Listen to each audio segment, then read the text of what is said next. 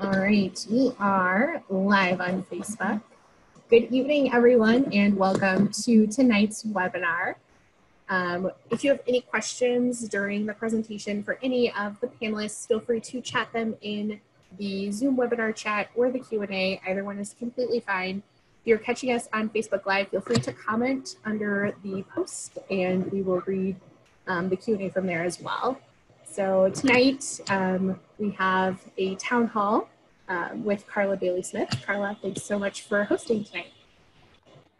Thank you, and thank you, Kelsey, as always, for taking care of our technology.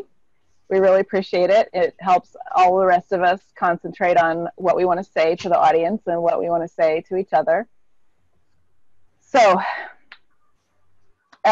these past few weeks have been tumultuous.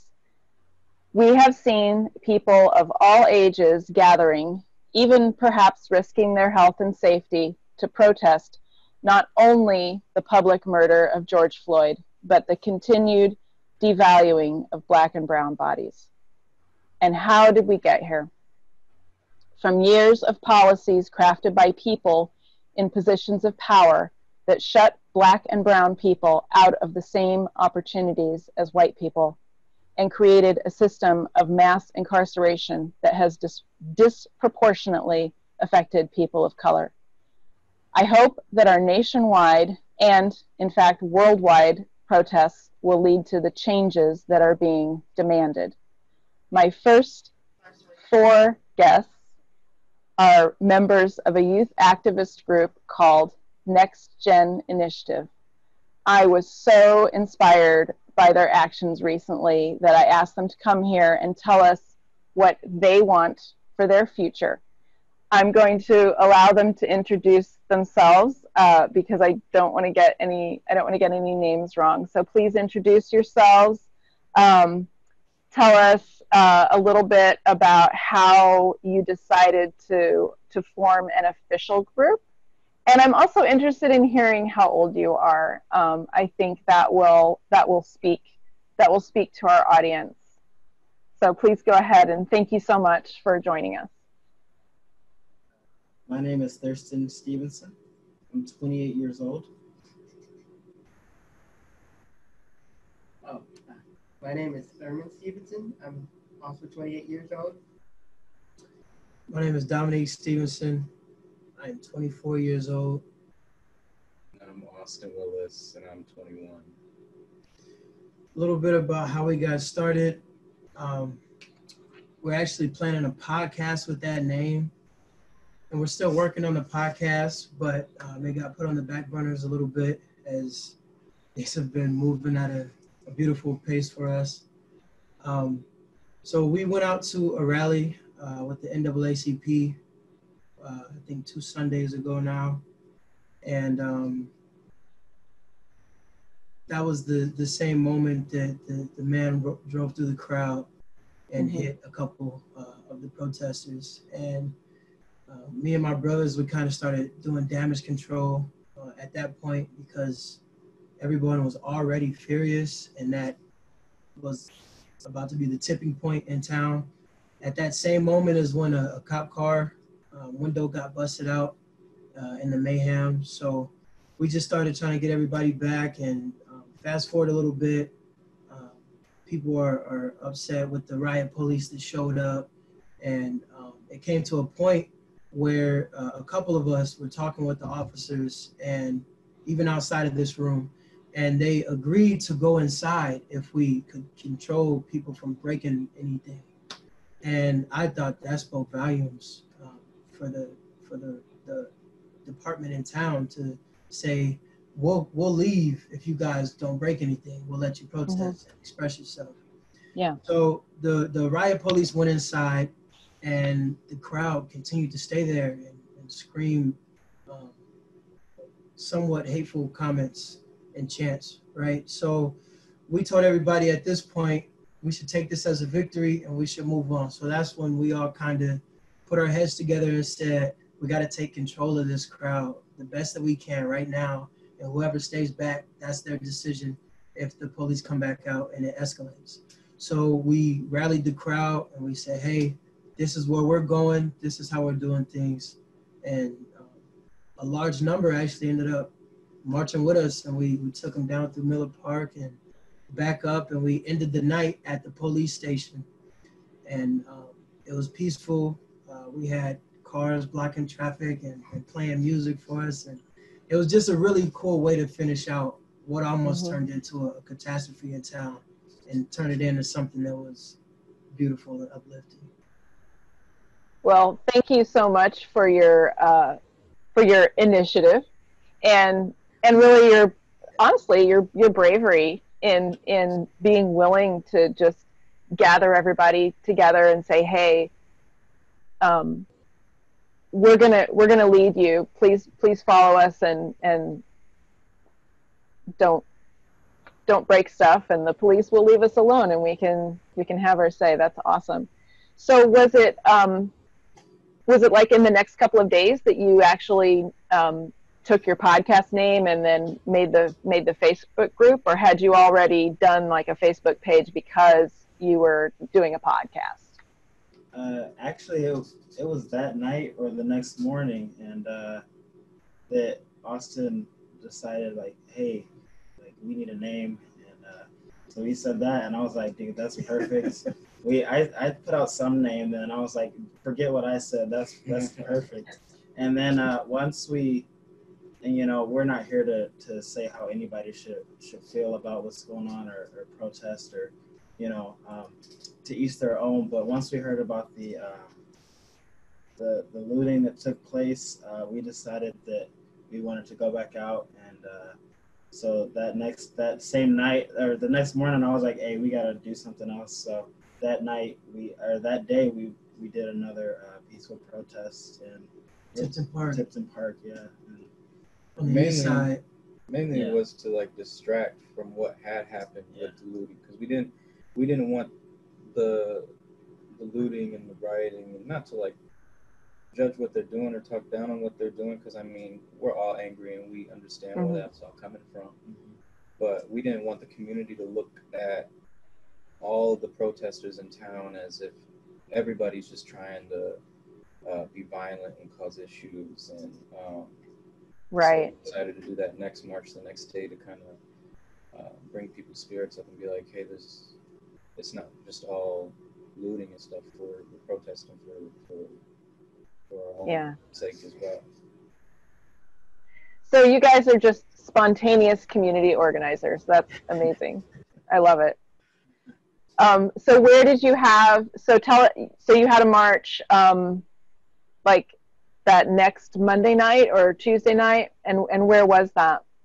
It was at Tipton Park is where we started out. That's where everybody gathered. On the east side of Bloomington by the airport. Right. The reason we picked that area real quick is just because a lot of influential people live on that general side of town. I mean, you got Hawthorne Hills with the mansions and everything. And we just thought to ourselves, when we learned about this in school, right, in history class, we always hear about the riots and the protests taking place on the side of town where people understand what you're going through. So I always said, if I ever do anything like this, I want to take it to the side where people don't really get to hear us, or really don't pay attention because it doesn't affect them the same way. Not necessarily that they don't want to know, but it just hasn't been in their face. They're unaware, a lot of them. So we took it to the east side, and we brought music, and we lifted our voices, and we had a nice crowd of probably like 30 or 40 people that were really passionate about it. Yeah, and some people joined us along the way. People came out of their homes, and they, I mean, we got a great response from that. People just said that it like opened their eyes, and people prayed with us at the end of the night. They were at baseball practice and brought their kids out. It was a really beautiful thing. It was very nice. Oh, you made me all like goosebumpy. That's awesome. And then you did another one also on the east side this Monday night, I think. Clearwater Park. Clearwater. Yeah, we wanted to go to that area because it has a couple of nicer spots as well, but we heard a lot of rumors of them getting flagged down by the KKK, and they were hanging like hateful posters in that area. And yeah, there was like flyers that somebody who we're assuming was a part of the whatever local KKK chapter was putting flyers in people's mailboxes, which is illegal, by the way. Yeah. But we wanted to go out there and kind of just show them that that's not okay. Like, we're not going to deal with that here. yeah, make our presence known. Right. So that the community is standing against what they're trying to promote. So Awesome. that was another beautiful one. Yeah, thank you so much for doing that and for bringing those protests to the East Side. That's really brilliant, and I think those of us who take part in public protests and public rallies, we really need to think about where we're doing these rallies and protests, and who our audience is, and what our reach is. Because if we always do them in front of the BCPA, or we always do them in Uptown Circle, how many people are we really reaching? So I'm just so inspired by you guys. So one other thing I wanted to ask you is, have you, among yourselves, among your larger friend groups, have you talked about legislative changes, structural changes within Bloomington Normal, within the state of Illinois, that are important to you, that you want to see happen? Yeah, so we have been brainstorming long-term, mid-term, and short-term goals. Our goal is to present those to the community and online before the end of the month. And a couple of them that we have, though, is working on the education system, right? So we want African-American history to be American history, right? It goes hand in hand. So it really shouldn't be taught separate. And more than just Martin Luther King, Right. and Rosa Parks, like, Right. there's so much more that needs to be learned, and which we feel like is a lot of the reason why there's still so much ignorance to what happens today. Yes. Yeah. Accurate and inclusive. And of course, history is written by the victors. So Right. the people with the power and the people who have their own point of view are the ones that have been writing our history books. So we need some people of color involved in writing our history books and saying, hey, we need to make sure people understand the hundreds of years of oppression and redlining and denying mortgages to people. Right. All of that. All that stuff. It goes so much deeper. It goes so much deeper than people know. Because I was telling Austin just the other day, we were talking with a friend of ours, and they had no idea that we were still, Black families are still being separated purposefully, right? So when I got married, we were still living in my mom's house, and we had a baby on the way, and we wanted to, move out and everything, as we should, right? So we go down to the public aid building, and the lady is being extremely rude, right? She keeps calling me her boyfriend instead of her husband, even though we have rings on. And I was just telling everybody that back in slavery times, they ripped the fathers out of the home to destabilize the families. And as we still see now, it's a lot of, not just Black men, but a lot of Black families don't have their fathers, right? America's lacking fathers in general.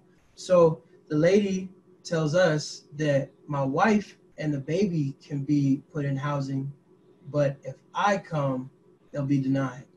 So I was supposed to make the decision to send my family out there and me go to the shelter in order to get on my feet and get things moving, which is really a trick to rip apart the family still. But even that was in 2016, we're still dealing with that on a local level. Well, thank you for sharing that experience. That's important. That's important for me to hear as I run for office and gather information about everything that we need to look at to make things better. And that should not be happening. That should not be happening to any young family. So thank you very much. Before we move on to the next panelist, is there anything else you want to say to the audience? And I believe I saw that you have a GoFundMe. So if you want to share that and tell us, maybe share that into the chat, or Kelsey can, if you say it, Kelsey can type it into the chat and on Facebook, and tell us what you would use that money for. Sure.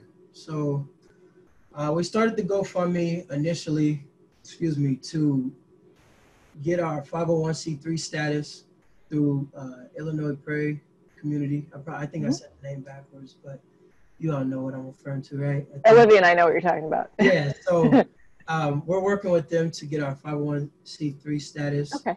And that's what we needed the extra $500 for, because we got $500 donated to us at the end of the Clearwater Park March. And we're just so floored by that. Like, wow, now we just need $500 more so that we could go ahead and get that off the ground officially.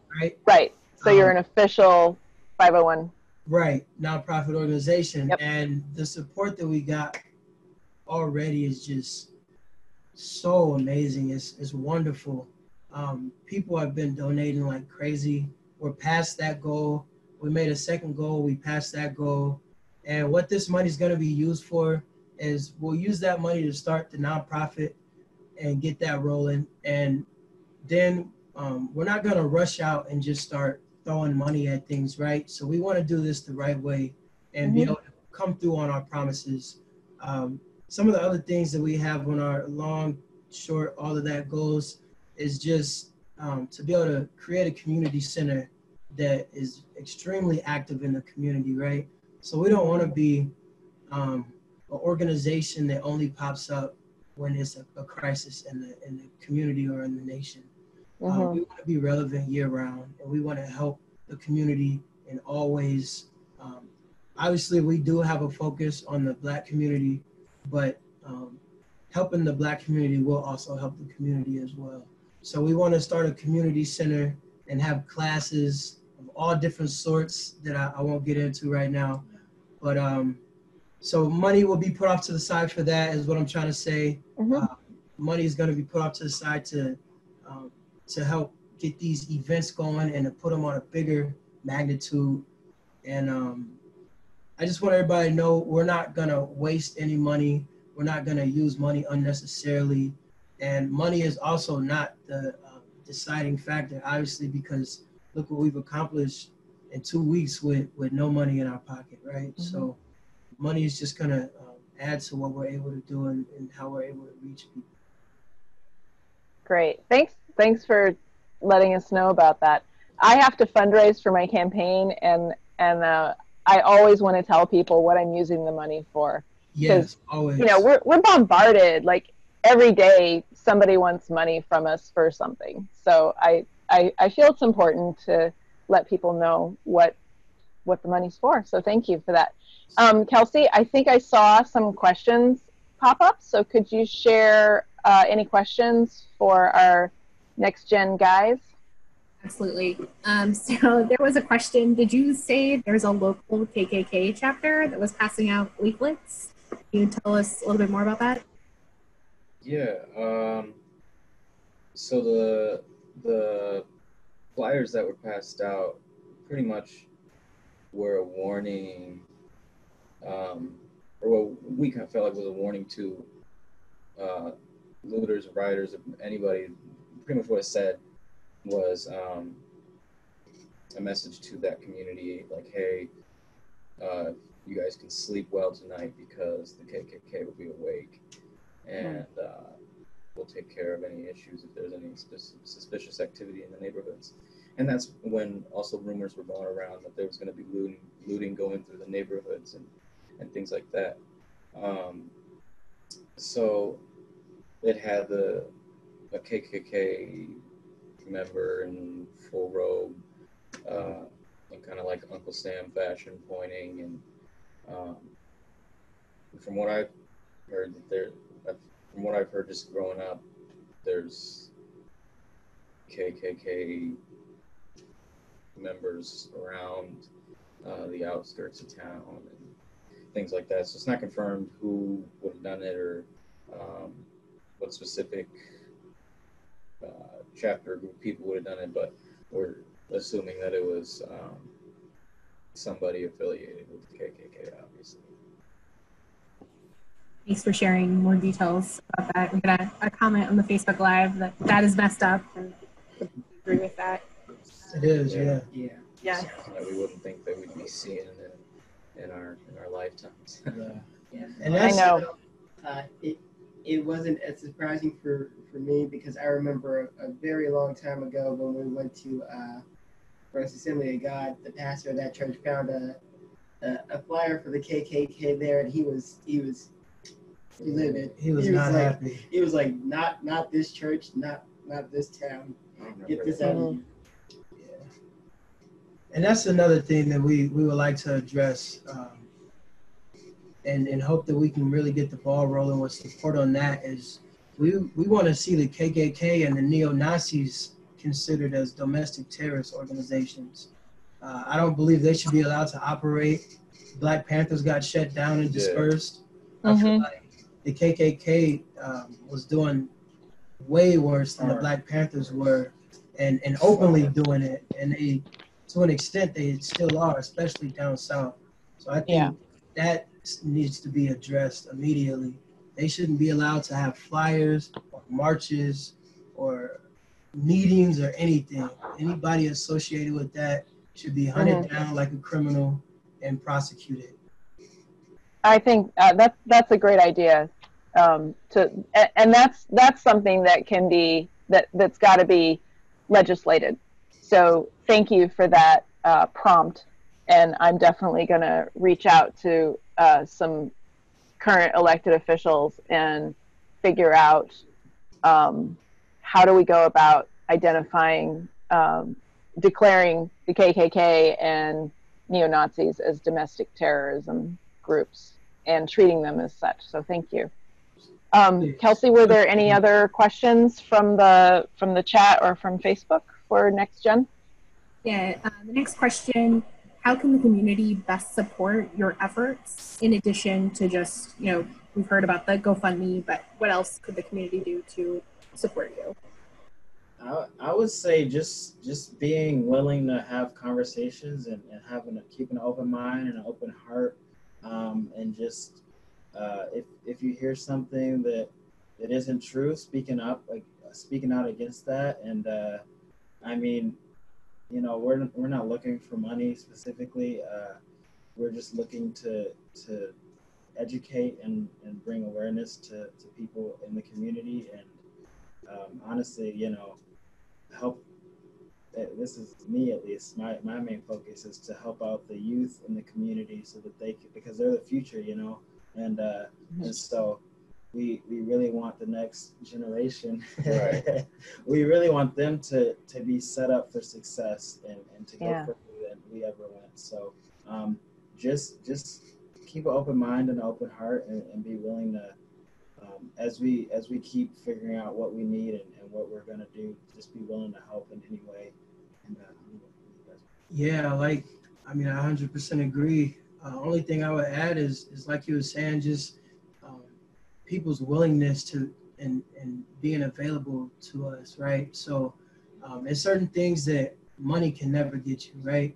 So certain people have certain status that can be beneficial to us as we move forward, right? Some people have resources that money can't buy, and that be way more valuable than somebody giving us $1 million, right? Because what we can do with that person's knowledge and background can be far greater than what a check could do for the organization. And that's the kind of people that we are, is we're genuine, and the help that we get is solely based off of what we need at that time. And like he said, we'll continue to figure that out. So please just watch the Facebook page. You know, reach out to us personally as you feel led, and we'll continue to make progress. There was a follow-up question. Are you interested in looking to spread to other cities? We've gotten a couple of suggestions and people asking if we would help lead marches, especially in smaller towns that don't have really any presence of African Americans, black people. Right now we're still in the process of figuring out our goals and stuff. I see you down there. I see you. Pekin, what up? we know y'all started with some diversity. But if we can get into other areas, that's something we're definitely considering in the future as we move forward, because we're, at the end of the day, we're just here to help. Like, this isn't about just Bloomington at the end. It's got to start here, obviously. Right. But if we can spread out and help people around the area, absolutely. And part of that is to build other leaders. Like, you can't just want to be the top dog all the time. So we would love, if somebody wants to like spread this out, we would love to have like sessions where we help build other leaders and help them to understand like how they can lead better and you know, things like that. So this is, we're not, you know, this, like they said, this isn't just about Bloomington Normal and only Bloomington Normal. So just reach out and we're willing to help any way we can. There was another question. Would you be interested in hosting a voter registration drive? We have several deputy registrars who are available and would be interested in partnering with you. It's interesting that we got that question. So somebody actually just reached out to us and asked if we would have things set up for people to vote at the beginning of the march and at the end of the march. And we all agreed that that is something that we really do want to do. Voting is extremely important. It's a misconception. I can't speak for other communities, but it's a misconception in the Black community that our vote doesn't matter. But I also know that a lot of us don't vote. And that's not a shot at anybody, but it's just it's just oftentimes we just don't vote, right? So we do want to help change that while we have the opportunity to kind of influence people. And I'm preaching to the choir because, you know, slap on the wrist, but I'll be honest with you, I didn't vote, you know, the last couple of times that it came up. So especially the local. Am I the only one? Yeah. Especially the local, like, I mean, well, exactly. Okay, guys, I appreciate your honesty, because the truth is sometimes we don't have anybody to vote for. Sometimes there's only one choice on the ballot. Sometimes you feel like you're voting for the lesser of two evils. So you need somebody to vote for. You need somebody who's going to listen to your concerns and take those concerns and turn it into meaningful legislation, meaningful policy, and actions that are actually going to make a difference. Yes. I want to be that person, and I can tell you that there are 2 county board members that are attending this webinar and listening to you guys, and they are the type of people to be not just allies. What's that word, Olivia? Not allies, but accomplices. Accomplices. We want to be accomplices. We want to be part of the change. Definitely. Yeah. That's something. All right. So did we lose Heather? Oh no. We're just about ready to move to Heather. Hopefully she'll come back. If not, we'll go to Olivia, and then hopefully Heather can rejoin. Heather's in Pekin, and sometime. Oh, that's Kelsey. Sometimes if people are on wireless internet, sometimes it cuts out in some of the rural areas. Kelsey, were there any more questions for the Next Gen guys from Facebook or the chat? Not right now, but if you do still have questions, again, you can feel free to comment on the Facebook Live post. We are reading those. For those of you in the Zoom webinar, in the chat or the Q&A is completely fine there as well. Okay. Well, hopefully Heather will be able to rejoin us, but I'll go ahead and skip forward to Olivia. So Olivia and I have worked together for several years now on a couple of different community projects, and in the last year and a bit, we worked with, first of all, a local group with Black Lives Matter, a couple of people from the ACLU, people from my Unitarian Universalist Church, to talk about ending cash bail. And we just started with our group in Bloomington Normal, and then quickly realized that there were other groups in other cities, and we got information from them, and probably within the next 6 months after starting our conversations, we joined the statewide network for pretrial, I'll just stand up for a second, pretrial fairness, the Illinois Network for Pretrial Fairness. Oh, Heather's back. I just introduced Olivia, Heather, so I'm gonna bump you to the end. So Olivia, please tell us why we need to end money bail, and all of the repercussions, why it's important, and how it affects specifically our communities of color. Right. So, hey, Carla, thanks for having me. So I think first it's important to know a little bit about what cash bail is. So basically, if you think about someone who's arrested, right, someone is doing something or not doing something wrong, they get arrested, they get charged, and they get booked.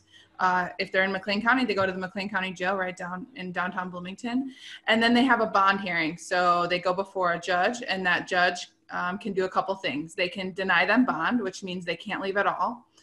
They can give them a money bond, or they can give them a non-financial release. And basically, the bond is the process of releasing someone who is accused of a crime while their case is pending.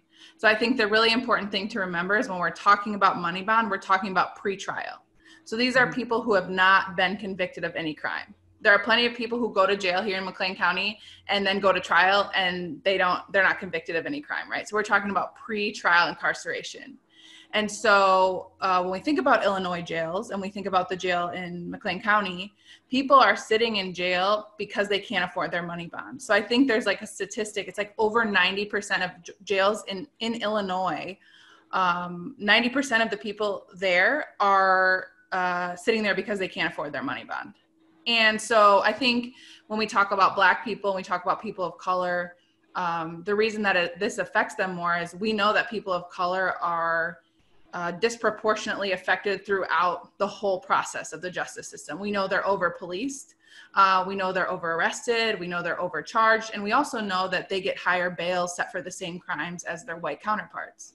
So we got a ton of people sitting in McLean County Jail whose bails are too high for them to afford. And again, we're talking pre-trial, haven't been convicted of any crime. So then it's like, well, what do you lose when you're sitting in jail, right? Well, you could lose your job. You could lose your house. You could lose your family. There's so many things that you could lose. And so when we think about people of color and we think about poor folks who this issue primarily affects, it's like a lot of times you can't afford, if you already can't pay your $500 bond, like you can't afford to miss work. You can't afford to miss work and then miss rent, right? Like those are the kind of folks we talk about when we're talking about who does cash bond, really affect. And so on a state level, which is really great, we're able to talk to you about this, right? Is on a state level, you can enact policy that says we don't have any more money bond in Illinois. We can completely eliminate cash bond as a system that we use here in Illinois. So Black Lives Matter Moving to Normal joined a group called the Illinois Network for Pretrial Justice. And our goal is to end cash bond in Illinois. And we don't want to just end cash bond and replace it with something else that's going to disproportionately affect Black folks and poor folks, right? We want to end cash bond and make things better for people, especially Black folks and poor folks. But people always say, okay, like, so you want to end cash bond, what will you replace it with, right? And I think there are different ways to do that. We've seen different communities, different states have eliminated cash bond, different counties have already eliminated it, and they're working through different ways. But I think the main goals that we see are mandatory, non-monetary release for as many people as possible, and using more supportive means to get people to come back to their court date. So people need childcare, people need a ride, people need access to some of these things to help them get back to that court date. But also we want to decriminalize a lot of different things so that people stay out of the system altogether.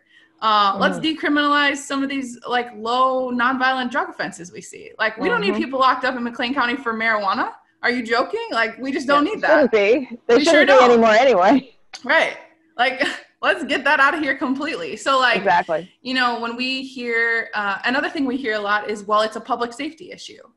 And when I hear that, it's like, well, if a judge has given you a bond, whether it's $20 or $750,000, they have decided that you are not a threat to public safety. There are people who commit, you know, significant crimes and have $750,000 to get out on bond. And then there are people who commit very petty crimes and don't have $500 or $1,000, right? And so that's kind of the issue in a nutshell. I mean, I can see what kind of questions you have for me or any questions that anyone else has, but BLM's been fighting this issue on a local level for a while now. We've raised over $10,000. We've bailed out 9 people. And we want to bail out more people, right? And I think people are like, oh my gosh, I can't believe they're bailing people out. Well, we're bailing people out and we're trying to educate you on the system and the problems. It's both of those pieces. We're not just trying to bail people out. We're trying to do both parts. And I think the big change is going to come at the state level. Like Illinois needs to eliminate cash bail. So. Right. And so Olivia and I participated in a lobby day in Springfield in February before the pandemic hit. And there's movement on this. The law is being written, the language is being worked on, and of course, setting up a different system, you know, something to replace cash bail so that it's a risk assessment and not putting a price on somebody's head, basically. And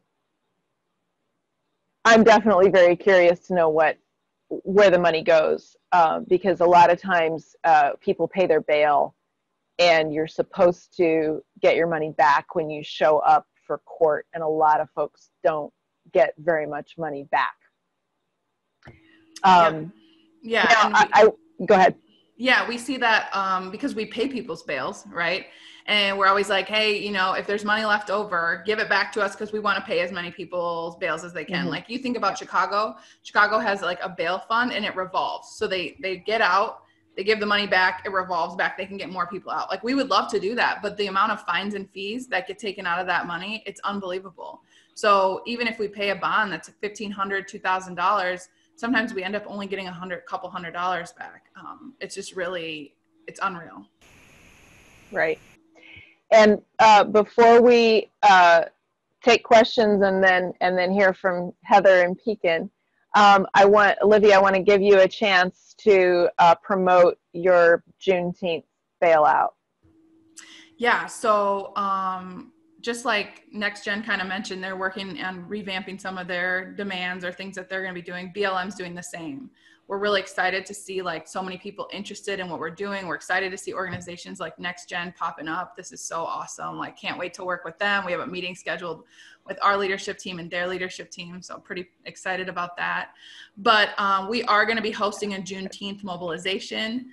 We're going to be releasing our demands that day and hosting a mobilization. We're also going to be bailing someone out that day.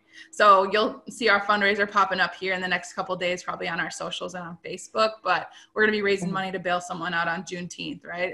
We're talking about freedom, and we're talking about freedom from the money bond system. Right. So that will be on Black Lives Matter Blono Facebook page. Yeah. You've got the link ready. Yep, the Black Lives Matter Facebook page has an event already. It's called Juneteenth, a mobilization for Black liberation. And we encourage people to check out that event and stay tuned for what's going on June 19th. Awesome. Okay, so Kelsey, were there any questions from Facebook or the chat for Olivia or I about ending money bond? Yes, so there was a quick comment. RJ has been watching the Canadian police videos and noticed they already have such a system in place or one kind of like it. There was a question, what's the most effective way for citizens to support this legislation at the state level? Well, right now, I guess you could contact your current state representative or state senator and let them know that you support this. Also, I didn't think to give you this link ahead of time, Kelsey, but there is an official organization, Illinois. Do you have the official name, Olivia? Illinois Pretrial Fairness. Yes. Thank you. Oh, the Illinois Pretrial Fairness Act. Yes, that's what the legislation is called. The organization, Illinois Network for Pretrial Justice. Yes, INPJ. INPJ, Illinois Network for Pretrial Justice. It's kind of a mouthful. So you could certainly contact them. Olivia and I tend to go on a Zoom call with them once a month, and we kind of check in and share ideas about doing community education. And honestly, before the pandemic, we were going to have a community education event, and that just completely fell off the radar. But now that we're all used to Zoom, maybe that's something that we should do, is do a community education event, even if it is like this on Zoom. Yeah. So that more people can learn about this legislation. Yeah, exactly. And I think so right before the pandemic in January and February, we hosted a community event where people were able to learn a little bit more about cash bail. And then we launched a program for court watching where we were kind of going to start keeping an eye out for having people actually go to these bond hearings and writing down information about people and the bonds that they're getting. So it's we have a Black male in here and his crime is this, and this is what his bond is. Then we have a white male, same crime, because we need some more statistics from McLean County. Unfortunately, because of COVID, that's kind of been shut down for the time being. But once bond hearings are open to the public again and we're able to do that, I think we'll resume that court watching program as well. Right. Okay. Any more questions, Kelsey? For Olivia? That is all right now, but again, another quick plug. If you have questions, feel free to chat them in or post them as a comment on the Facebook Live. Okay. Right, Austin? Did you want to say something, Austin? As far as the Juneteenth thing, Olivia, is that going to be at Miller Park again, or is? We don't have a location for it yet. So we're trying to figure out the best place, but I think it is going to be more of a active mobilization than a meeting. Okay. Yeah. So. Okay, cool. Okay. Yeah. All right. Well, our last panelist for tonight is Heather York. And I wanted to find somebody from Tazewell County to join us in this conversation tonight, because the state representative district that I'm running in covers a large portion of Tazewell County. It includes Mackinac and Morton and Washington and Groveland and little bit of East Pekin. Pekin is the county seat for Tazewell, so if there's an action or a rally that people are going to have, like right at the courthouse in it's going to be in Pekin, which is not actually in my district, but it's the county seat of Tazewell. So Heather was one of the organizers of a group called Say Their Names in Pekin, and they had their first event last Saturday, which, you know, for Tazewell County, which is overwhelmingly white and probably still has some active KKK in Tazewell County. I thank you for doing that, and please tell us how that happened. How did a bunch of white people in Tazewell County decide to do this? Well, I just want to say first off, thank you for reaching out to me. It's been kind of like a friend of a friend of a friend type thing, where I have people, I have no idea who they are, reaching out to me, but I know the chain, you know, that got them to me. I think kind of what happened with that was it started with a conversation between people I don't even know. Tiffany, who is non-binary, goes by they, them, said to one of their friends, you know, what if these protests came to Pekin? How crazy would that be? And they reached out to Brittany Wagley, who is an acquaintance of mine. She reached out to her friends to just kind of garner interest, like, you know, what if Pekin did that? How crazy would that be? You know, because we're very known. I've got a friend here who can, you know, vouch that we're pretty known for KKK activity up here still. I mean, even up into the 90s, you know, and it's, and if we don't have active KKK members, we definitely have sympathizers here for sure. But eventually it got down the line to me while I was already kind of thinking of planning an event. And I was like, I mean, yeah, let's do it. You know, I kind of tabled my idea that I had planned to set, you know, a bit out to garner some interest. So I just kind of wanted to support the more pressing event coming up. We had a Zoom meeting on what our first event would look like. And during that meeting, Doug Johnson of Peoria DSA helped us prepare.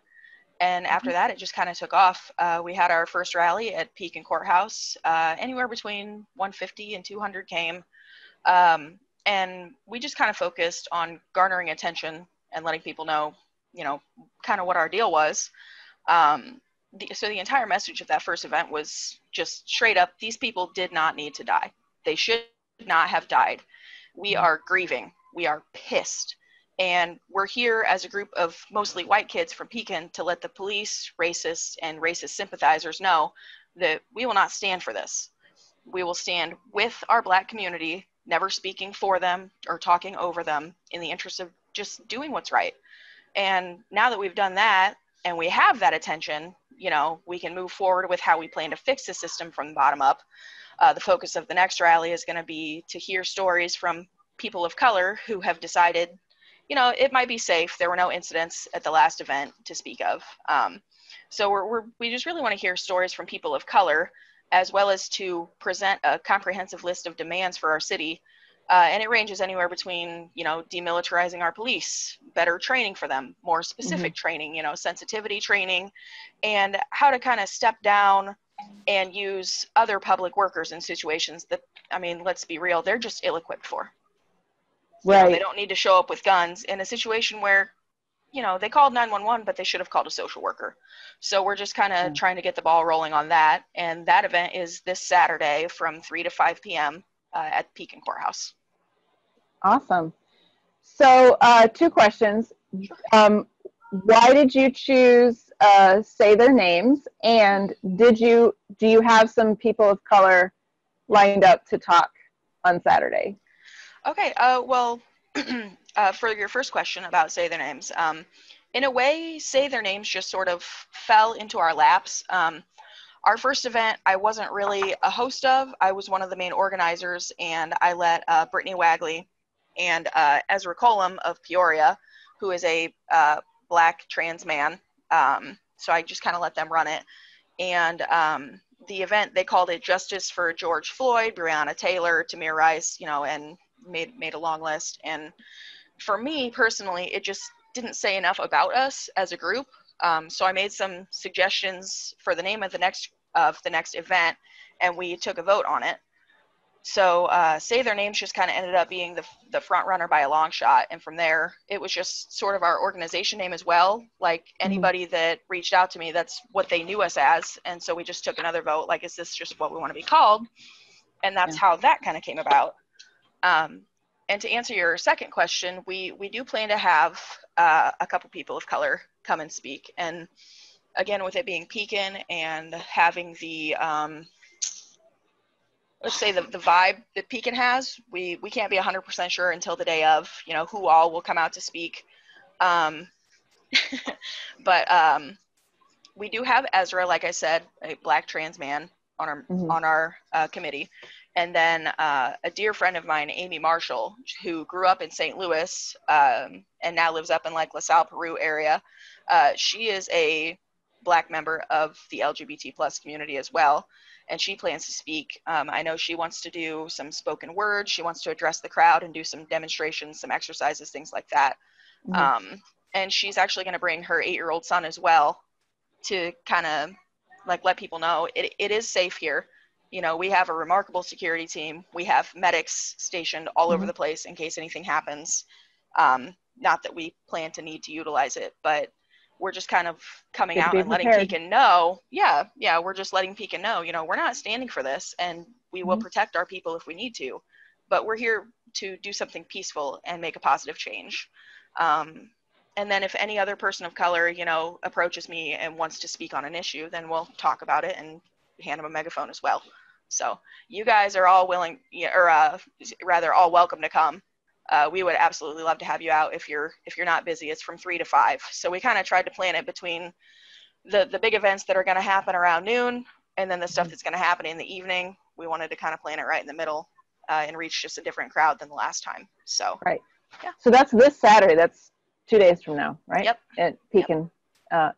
Okay. So one other question I had for you was at your rally in Pekin, did you have a sense if people from other parts of Tazewell County came in? Like, do you think you had some people from Morton and Washington come over and join you? Oh, absolutely we did. I'm from Market Heights myself. I live in Pekin now. Our main hosts last week were Brittany Wagley. She actually lives in East Peoria now. And then Ezra, our one person of color that hosted last week, he is from St. Louis, now residing in the Peoria area. And then from there, I recognized a few acquaintances from, Peoria, Washington area. And I met some pretty well-known citizens from the Bloomington area as well.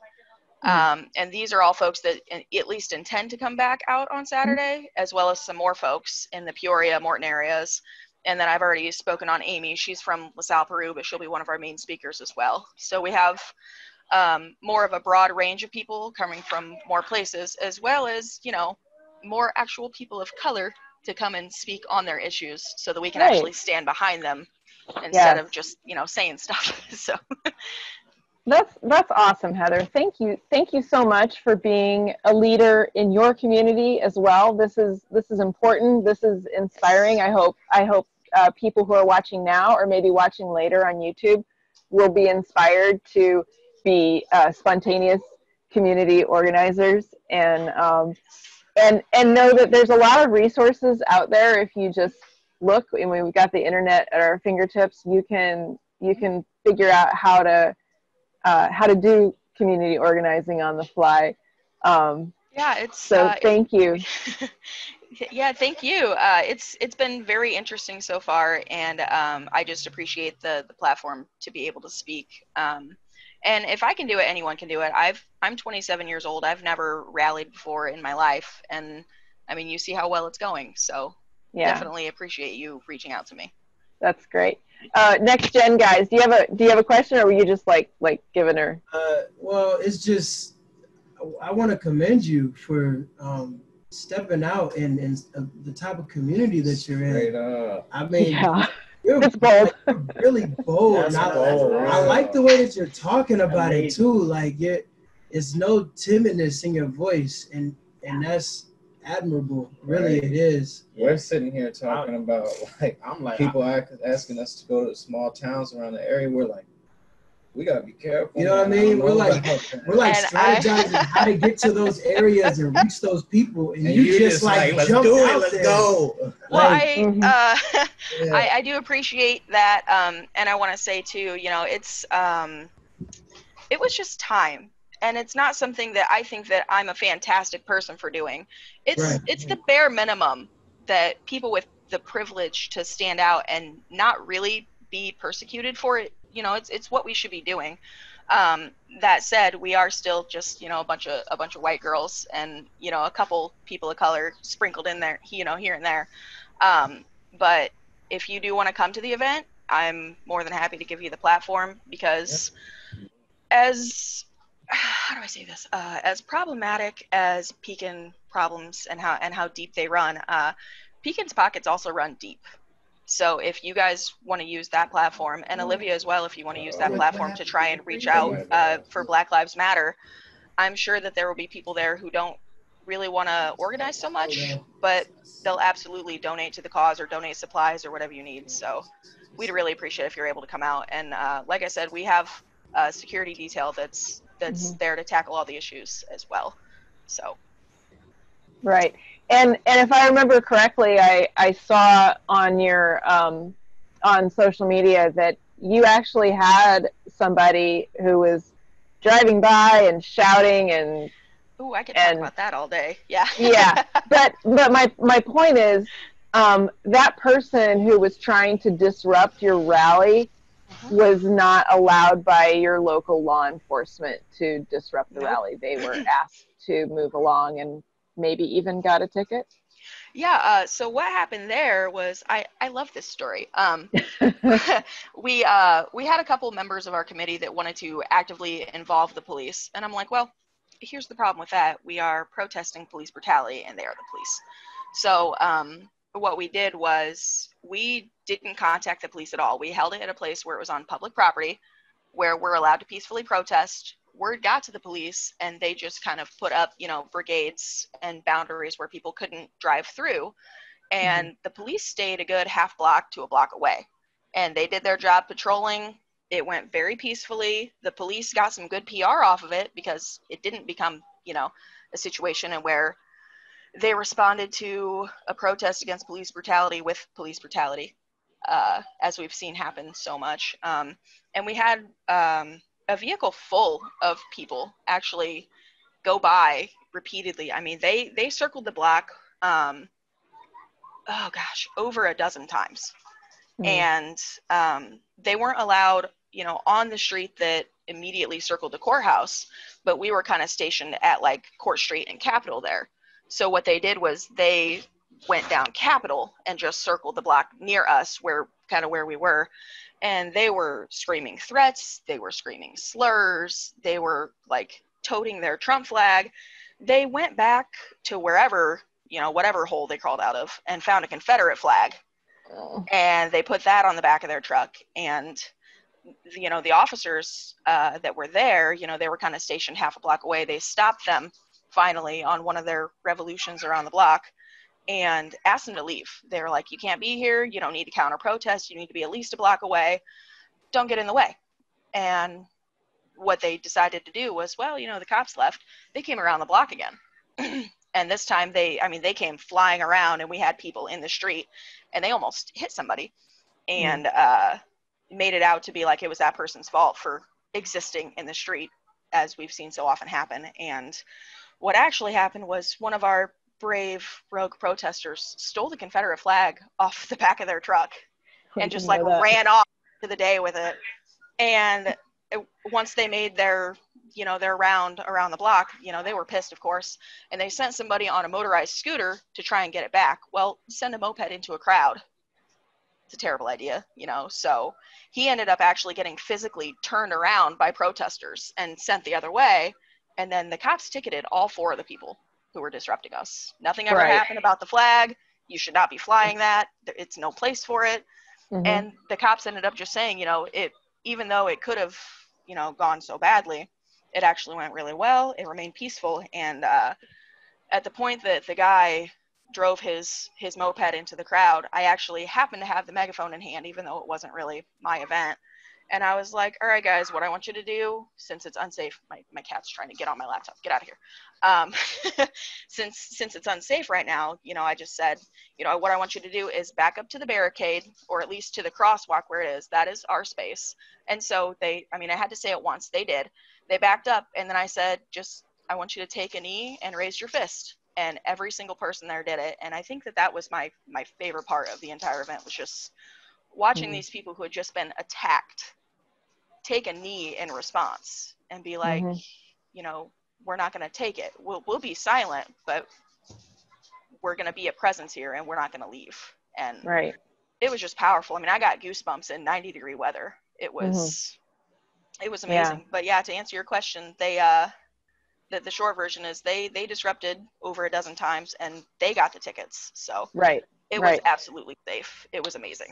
So, thank you for sharing that story, because it's inspirational on 2 different levels. So you've got these people coming together, a couple hundred people in Pekin, you know, super white, reputation as a sundown town, and standing up for Black Lives Matter, in support of Black Lives Matter, standing up to hecklers and following instructions of the organizer so that everybody stays safe. And also, you know, it gives me hope when I hear that the Pekin police didn't vilify you guys for assembling to say what you wanted to say, and show your support for Black and brown people. That the Pekin police actually protected you from the hecklers, and that's very, very. We need those little nuggets of hope right now. Yeah, and absolutely. that is, you know, we really do. And the inspiration of our next gen guys and our white girls in Pekin.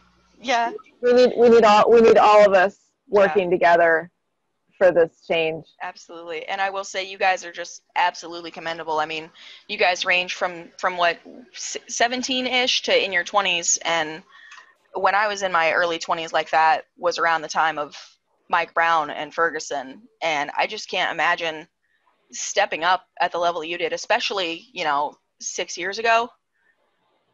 There's just been, even since 6 years ago, there's been such a dynamic change where we at least have some of the support. We have these, you know, next gen kids, or these Gen Z kids who are like, all right, boomers, you know, we're not going to stand for this anymore.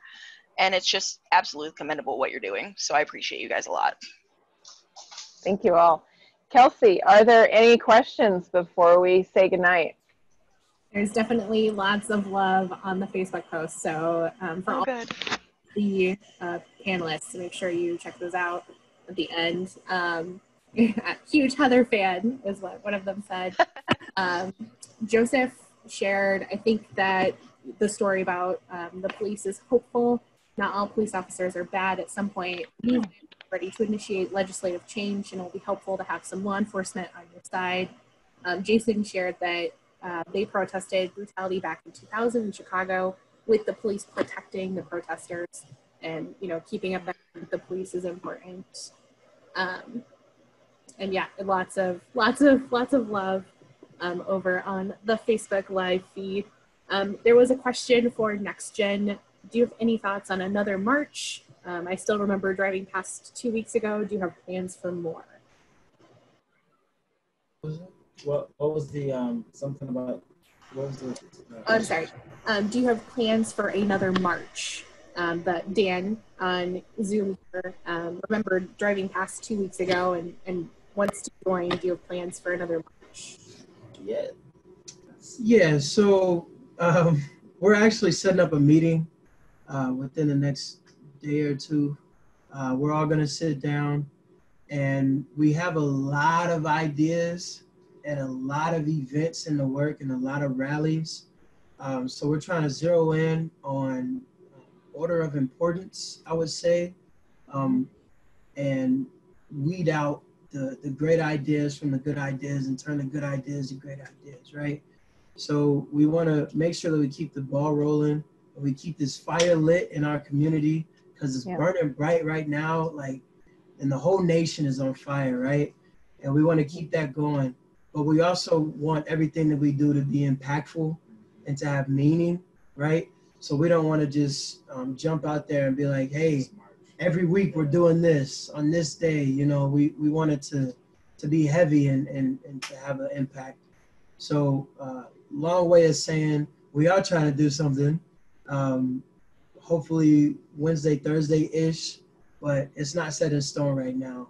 So yeah. Be watching the Facebook. Yeah. Be watching the Facebook page. And I've noticed like a lot of people are really into these the marches, which I appreciate. I actually missed the last one as well, but I know I like that everybody's like wanting to be a part of that, because they realize how important it is, and they realize the impact and the change that it's bringing. I mean, and I say this, I'm just gonna say it.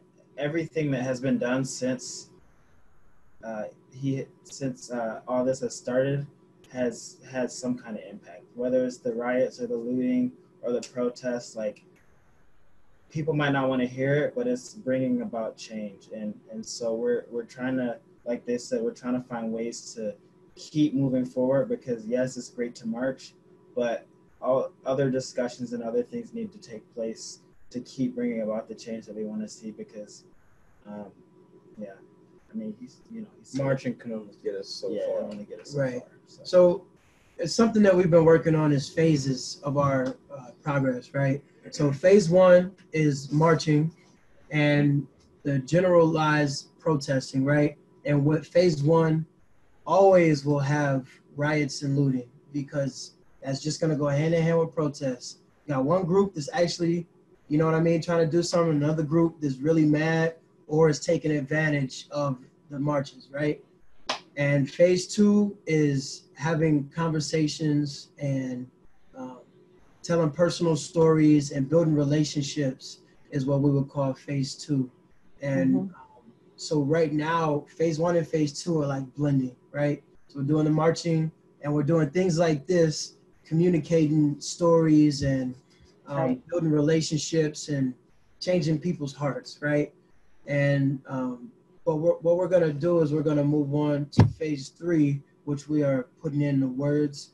But phase one is probably something that will happen. 1 and 2 will probably happen through the whole process, right? You know, something big happens and you go out and march, even though it's a year from now, you'll still end up marching because it'll draw attention. And then maybe at the end of the march, it'll be a speech from somebody impactful, right? Because it'll draw that attention, and then you deliver a message to build a relationship. So we're trying to break it into phases like that as well. Right. I have a quote here from probably my favorite president, Barack Obama. And he said, the point of protest is to raise public awareness, to put a spotlight on injustice, and to make the powers that be uncomfortable. In fact, throughout American history, it's often only been in response to protests and civil disobedience that the political system has even paid attention to marginalized communities. But eventually, aspirations have to be translated into specific laws and institutional practices. And in a democracy, that only happens when we elect government officials who are responsive to our demands. And that's exactly what, I mean, you just said it. You just said it. that's where we're at.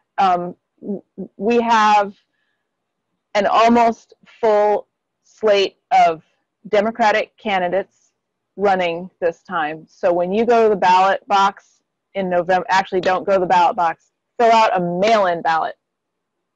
I'll make sure on my social media that I let everybody know when you can apply for a mail-in ballot, because if you have not been voting, you will not automatically receive a mail-in ballot application.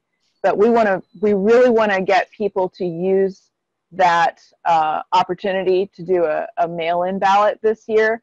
And if you fill your ballot out at home, then you can look at each and every one of those candidates. You can look them up online. You can check out their website. You can look them up on YouTube, see what they've said, see what they've done, see what they're supporting. And I fully expect that you will have a handful of candidates this time that you can vote for. Not just a lesser of two evils, but somebody who's going to stand with you and fight for you. So, Kelsey, were there any other questions or comments that you want to share before we say goodnight? Yes, there was a comment from Leah saying, first we march, then we run, and they look forward to seeing you all on the ballot one day. So you have at least one vote for when you get on the ballot. And on Facebook, Jackie Gunderson shared mail-in ballot applications can be requested on August 5th. August 5th. There we go. See, I knew somebody would. And save that date for you. Comment that this was amazing. Let's keep this momentum going, and Black Lives Matter. So thanks everyone for participating in the Zoom chat here and on the Facebook Live. It was a great conversation, and thanks again, Carla, for hosting these. Yes, thank you, thank everybody. I mean, I admire the work that Olivia does with Black Lives Matter. I've admired her for a while, and I have new people to admire and to look up to and to listen to. And I'm here to listen to your concerns, your ideas. Tell me your ideas. Tell me your ideas for how we can make things better. And that goes for anybody out there who's listening or watching later on YouTube. We post these on YouTube. It'll be up there tomorrow on my campaign YouTube channel. So thank you again, everybody, and keep in touch. And I'll see you guys in Pekin on Saturday, I hope. I'll see Heather, and if you guys can come over to Pekin, I'll see you there too. But I'll have a mask on, and I'll say, stand back for viral safety. Yes, and it's I do have an event page that I can just link in the comments on the Facebook Live. If you guys want a little more information about that, we do require masks and we suggest social distancing. A lot of people come together who have already been exposed to each other. It's not a requirement, but definitely bring a mask. Yep. Great. Thanks a lot, Heather. All right. Thank you.